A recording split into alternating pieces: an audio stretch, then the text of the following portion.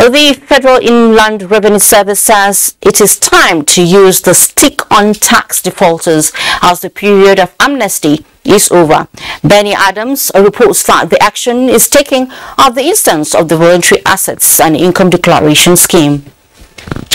The service, in a statement signed by the Executive Chairman Mohammed Nami, who doubles as the Chairman of the Joint Tax Board, explained that taxpayers who have outstanding tax liabilities previously declared under the scheme are encouraged to pay to avoid having the relief granted by the scheme withdrawn.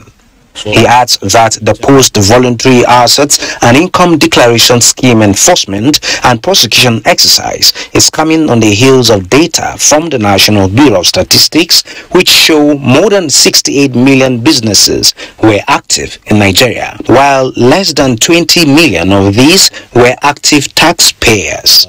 Hence, the full-scale enforcement exercise, including prosecution of offenders. Those who did not take advantage of the VAT amnesty, we will look at the provisions of the law with regard to the assessment of defaulting taxpayers and enforce those laws accordingly.